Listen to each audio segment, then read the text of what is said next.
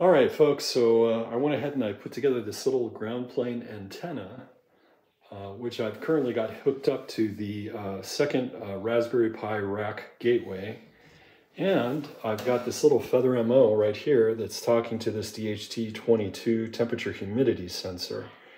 And I should mention that the antenna was tuned using one of these accuracy agility instruments that are pretty commonly reviewed on YouTube, and managed to get it tuned fairly easily with the guidance that's available on the web. And bottom line is that the node is talking to the gateway via the antenna, and there's the data. So it is working. So I guess the next step is to figure out how to get this thing finally mounted, or I already have an idea of how to get it mounted on the roof, and actually start running some field experiments, see if I can get coverage in washes, see how far I can register data using radio waves rather than being married to cellular, satellite, or Wi-Fi.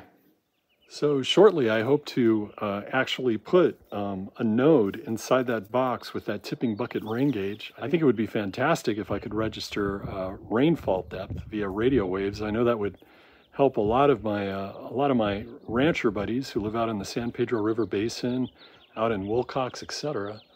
And then I'll have to go ahead and mount the radio up on top of my roof. Let me see if I can back up here. Right up there. And do some experiments around my neighborhood. See how well the coverage works in some of these washes. See how critical line of sight is. See what happens if I ride my bike up to the top of that mountain over there, and see if I can talk to the gateway mounted on my roof. And you can see here that the RSSI is amazing, right? As I would expect it to be. Well, -7.